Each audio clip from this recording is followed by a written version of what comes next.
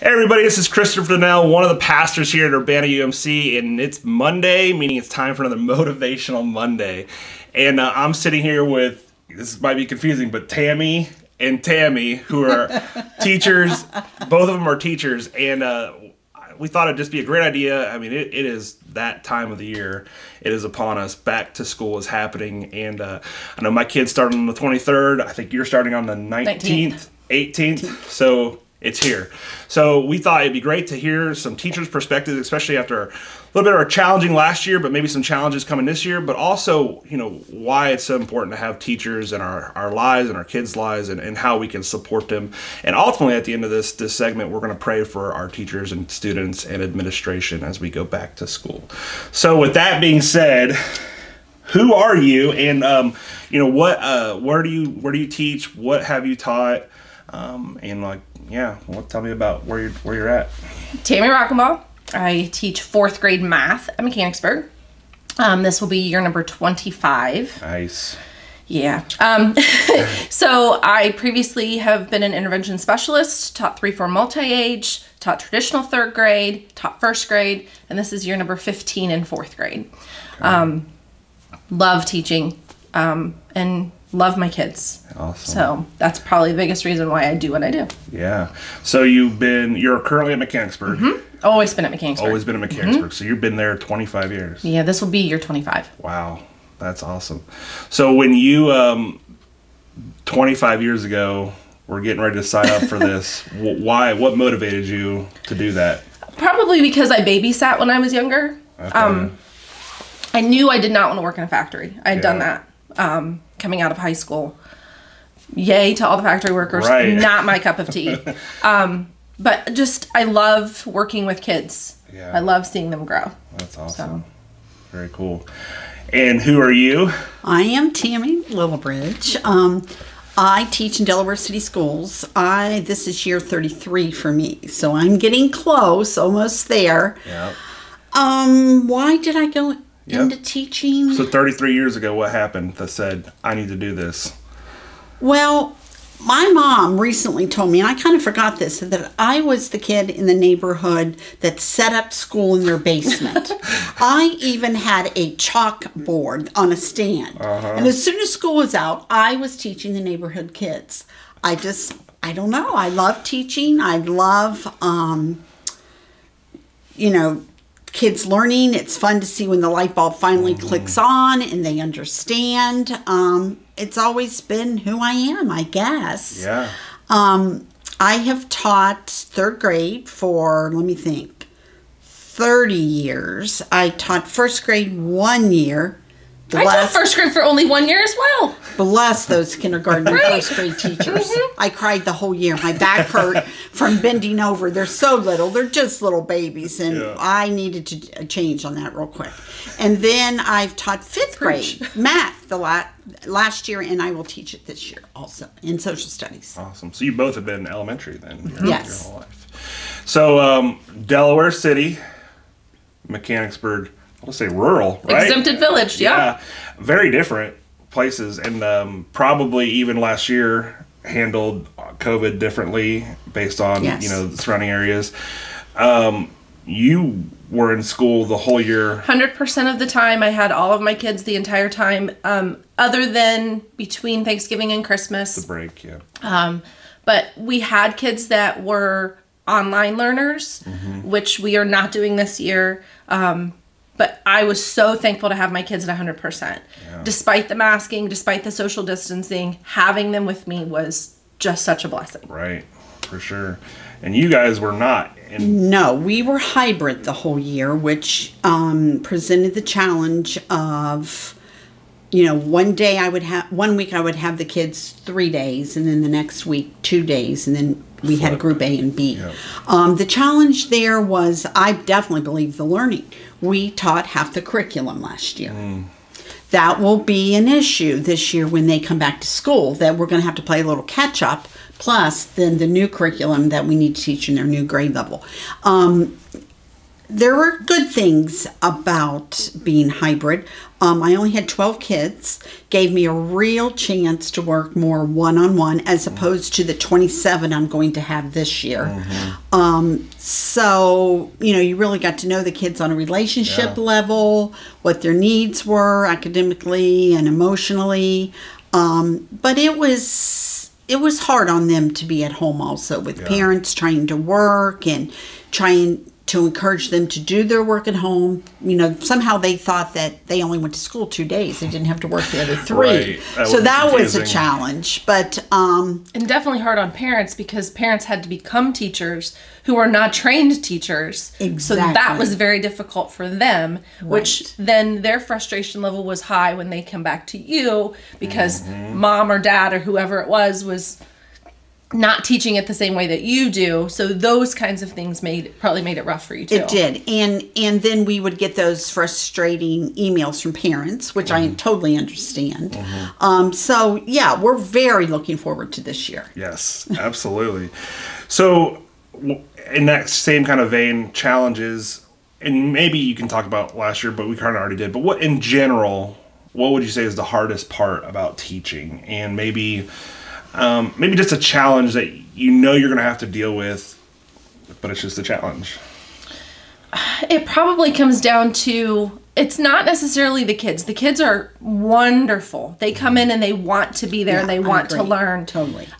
It sometimes comes down to the expectations of some parents. And just sometimes building relationships with parents is just as important as building relationships with the kids. Right. Definitely. So, and after teaching as long as I have, and in a small school, I get the blessing of having the SIBs, Or even, I now have had the opportunity to I had you, and now I have your kid. Yeah, I did too. Yeah. I've had that also already. Which is great. I mean, because then you actually get the full circle. Yeah, it's a wonderful feeling to know, I had you, and I get to have your babies now. Right. And sometimes the apple doesn't fall far from the tree. True fact. This is true. So what would you say then? The challenges, I would say the time involved. Looking back after 33 years, I think perhaps my family missed some of my time because of my dedication to the job. The challenges also, behavior-wise, we can deal with that usually, unless we have a severe case. But sometimes I personally just wish if the parents had a concern that they would just right away email me or call or text or something so we could solve it right away. Sometimes emails are not kind and kind of hurts our feelings. We're people too. Right. So instead of putting it on social media, that's very hurtful. Yeah. So that I would say that's probably the biggest challenge right now is social media can be your friend, but sometimes it cannot be your friend. That's a great point. Yeah, I was thinking about that. I was talking, we have I think it's called Remind app, and I think that's how we communicate with our teacher. There was a couple apps, but I think that's the one we communicate with our teacher. And I was talking with Becca, and she mentioned it, and we expounded upon it, how accessible teachers are even more now. Right. And we were so blessed to have teachers, like, if, our kid comes home with a report card that we didn't understand something, we were able to fire off a question. And, it was 8 o'clock at night, and our teacher responded. I was like, they didn't have to do that. And now they're more accessible than ever. But then to know that their job really never stops, because then you get those emails and those things at night. But, yeah, there's such a better way to deal with the problem than to just blasting it on Facebook or whatever. Right. Because, you have to come and have a conversation because there's always two sides to every story. And at the end of the day, we're all trying to do our best, right? Right. Yeah. That was our motto last year with, parents, kids, other teachers, kindness. Just let's everybody have patience, kindness. We're going to get through this. I truly believed everybody, parents at home, teachers, kids, I truly believe that we did our best in this situation.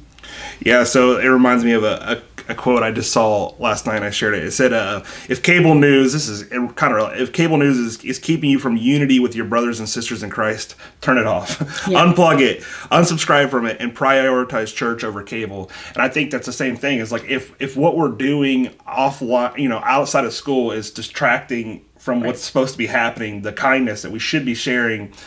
We all have different opinions on last year and in general in life, how to teach, how to work, where to go on vacation, whatever it is in your household. But if what our opinions are detracting from being kind and good to each other, then we're missing it. Yep. Yeah, that's great. So those are kind of your challenges. Think back over 25 and 33 years. What was a success story that stuck out to you? A moment where you're like, "This is why I'm here. This is why I teach. This is it." I don't know if you can put it down to one. No. Sure.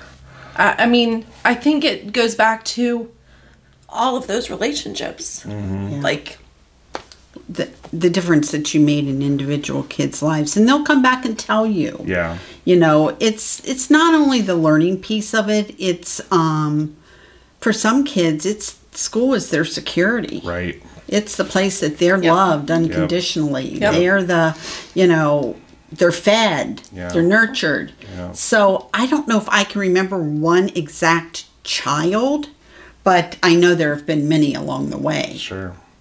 And I'm pretty sure that both of us could write a book about the funny things that kids have said, or like those moving things that kids have said. Yeah, we said during VBS, one of the questions was, it was the first night or second night, where do you feel known? Yes. And there was kids who said school. I mean, they, we're trying to create an environment at church where they feel known, obviously. But I think that speaks to so many teachers, administrators, and even janitors, and the lunch people. Yep. I remember Selah coming home and always telling me that this one lunch lady, she just was a lady, and she always just like made a point to ask how Selah's day was. And I'm like, those little things, if you have somebody asking you throughout your day, how are you? We care about you. We invest in, that matters. A school is just not teachers. Right. It's everyone. It takes a village to get those little guys in the door and back out the door every day. And home on the bus. And home on the bus. And they get off at the right, we're blessed to.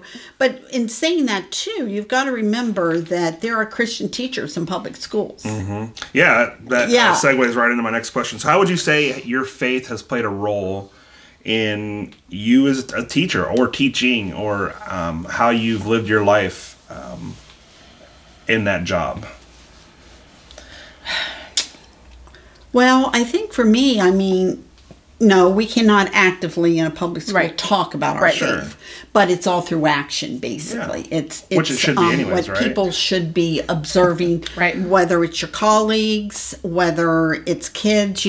Sometimes when situations with parents, I always think to myself, now what would Jesus do? Mm-hmm. Or I sit there and think, oh, God's children. Right. These parents or this situation with this child or whatever, this is a child of God. How would Jesus want me to react and handle that situation? So I try to live my faith at school, but through my actions and my words, even though I can't actually say Jesus. Absolutely. I agree wholeheartedly with everything that you just said, Tammy. Like, it's just about understanding that everyone's doing the best that they can. Mm-hmm. Right. Absolutely. So with that, we're getting ready to go back into the school year.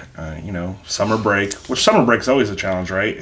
No matter what happened here before. It seems like we just get out of school and here we are. Yeah. Well, and I know that I used my summer to get ready for this coming fall, and I was busy doing training and building things that my kids were going to be using, and so it's not necessarily a break. Right. I just have more freedom. Yeah. You mean you don't just go on vacation for 3 months? Oh, okay. No. Or sleep in a little. No. I do get to do that. Just a little. A 5 o'clock alarm's going to come very early. Oh, yeah.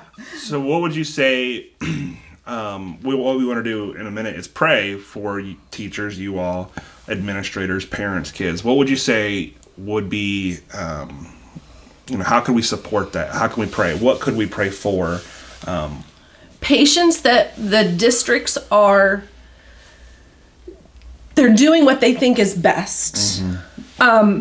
Absolutely. Nothing is with malintent. Right. Right. And yes, absolutely nothing. Everybody is doing the best they can do. Like our situation with COVID, the numbers might have been very different than what Mechanicsburg. So our superintendent and our board made the decision to stay hybrid based on our numbers.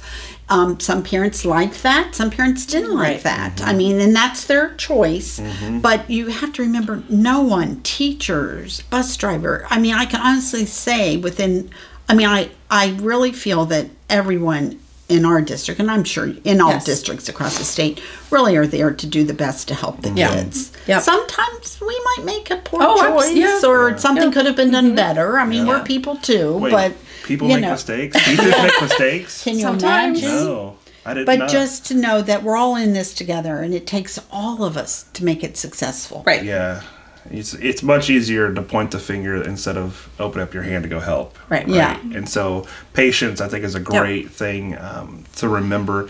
And I would just add to be kind, right? To piggyback, just be kind. The kindness. The kindness, definitely. So I was thinking about two things that I thought about, I admired about both of you guys. What I've seen so far as your teachers, and for you, Tammy, I've always noticed how you, summertime comes and you're like ready to get your classroom in order. And not that you're not. This is what I noticed about Tammy. But I always thought that was so cool how you were meticulous about preparing. And I think what a godly word to prepare, right? To make it hospitable, to make it invite, you can invite people to it and they feel warm and welcome there. And I think that is such a great attribute to prepare a place for kids because they matter, right? They do matter. They matter a lot. And then I was thinking about you, and I was thinking how I even heard about a success story at a VBS of a former student where you've made the point to know kids' names. And you always call them by their name and how they want to be called. And I think that is where kids feel known, is when you call them by their name. And not just my name, but how I want you to say it. Right. Right? Which can be a challenge at times. It can be a challenge at times. And I think that's very awesome and very much a godly attribute as well, to call somebody by their name, to know them, and to, again, the hospitable act of welcoming kids into a space that, is just brick and mortar. But it's there's their more world. than that. It's their world. Yeah, they're there a lot. They spend probably more time at school than they do sometimes at home. Right. Absolutely. Right.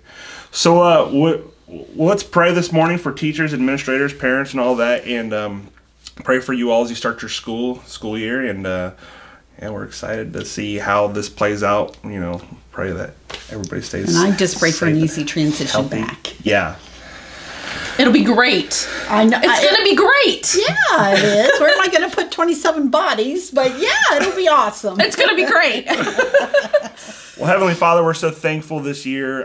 We're thankful for a season, a bit of rest for teachers with this summer break, God. But it is time to go back to school. And Lord, we lift up parents and students and teachers, administrators, bus drivers, kitchen work, and janitors and groundskeepers, and everyone, and school resource officers, and all those who go into making a school a place where kids can feel known, loved, accepted, and ultimately, that they would see Jesus and how we act and live there, and those teachers and those people. So Lord, we pray for kindness and patience this year, God. May we be kind. Think about how our words affect people, how we can treat people, and ultimately that there's some things we may disagree with, but they don't make or break our places of education. It's just a part of the plan. And Lord, also we just lift up the kindness and the patience, and that we be patient with one another in those moments of disagreement. And again, think about our words and maybe say less of them. And we just lift up Tammy and their school year and their classrooms, and we're thankful for them and their light in our community, but also where they teach. And we just ask that you bless them and our teachers. Amen. Amen. Well, thanks for joining us today. Yeah. And hopefully you all feel encouraged to go be kind and patient this week, but also this whole school year coming up. And if you see a teacher, give them a high five. Thank them for all that they do. So thank you. Thank you. You're and welcome. we'll see you guys next week. Okay. Bye-bye.